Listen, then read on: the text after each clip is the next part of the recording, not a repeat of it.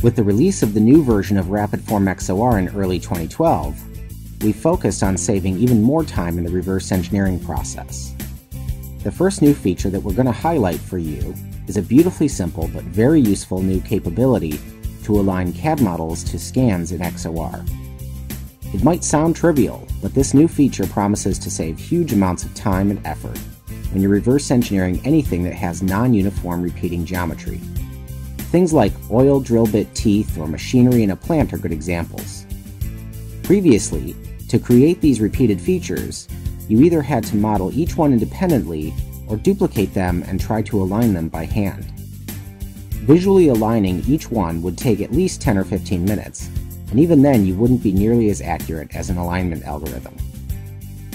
With this new option, found in the Insert menu under Modeling Feature, then Transform Body, all you need to do is select the solid or surface, check the Duplicate option, then choose Align to Scan. You can either let Rapidform guess its location, or pick pair points. In this example, we'll isolate just one robot arm in the scan, and then proceed with the alignment by picking some common points on the CAD model and on the scan. Once we've given the software a rough initial fit, XOR will use its alignment algorithms to achieve the best possible alignment. The whole process takes just a couple of minutes. And this being XOR, each feature is parametrically linked to the original, so you can edit one and all the duplicates will update automatically.